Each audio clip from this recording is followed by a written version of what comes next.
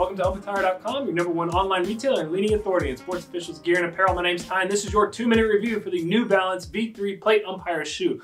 This shoe is the official MLB Umpire shoe since 2017. The guys have been wearing them on the field since 2017, and there's a reason. These are the top shoe, I think, on the market for plate umpires. Let's start with just the comfort level of this shoe. I really like this shoe. I personally wear it. I think it's an athletic shoe that can really take the toll of all the demands that plate umpire work demands from us. So moving on to the shoe, let's go ahead and get into a little tech and spec here. The plate, the guard here in the toe box is made of thermal polyurethane plastic. That's a fancy word for just high density plastic. They used to have a steel toe in plate shoes. They've gotten rid of that to give us the lightweight feel that we want in a shoe. We don't want to be running around with weights on our shoes, so that high density plastic is going to give you that same protection of the steel toe, but it's going to be lightweight. Moving up the shoe, we move into the metatarsal guard. This shoe has an extended metatarsal guard, so that extends down to the inside of the shoe. Other plate shoes have kind of just even on the top here. This one's going to extend down into the inside of your shoe to give you that extra protection against foul balls. High gloss. This shoe is going to look good. It's going to give you that authority that you want on the field. It shines up really nice. It stays shiny. It's not patent leather, but it is high gloss. Going into the backside of that metatarsal guard, I want to showcase the floating instep guard. It's basically just this little piece of fabric here that kind of extends from each side and gives you a buffer between the guard and your foot. So the metatarsal guard doesn't rest totally on top of your foot, but it's going to give you this buffer. It's going to allow for airflow. It's going to allow for a little kickback. If there's a ball ever hits you, it's going to give you that little space to really keep that force off the top of your foot. You want to hit right there and really put all that force on there, so that gives you a little bit of suspension there.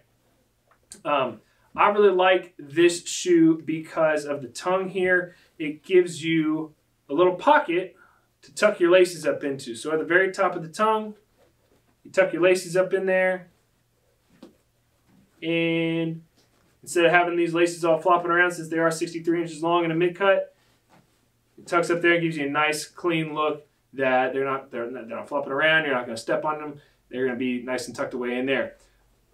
Even more with the tongue, it extends down to the base of the shoe on either side. So this is basically a thermal kind of extra sock layer. You put your foot in there, you pull that tongue up there, and you feel like you are in the shoe. This is giving you that comfort and support that the shoe is wrapped around your foot, and it's going to move with you well when you're running up and down the lines.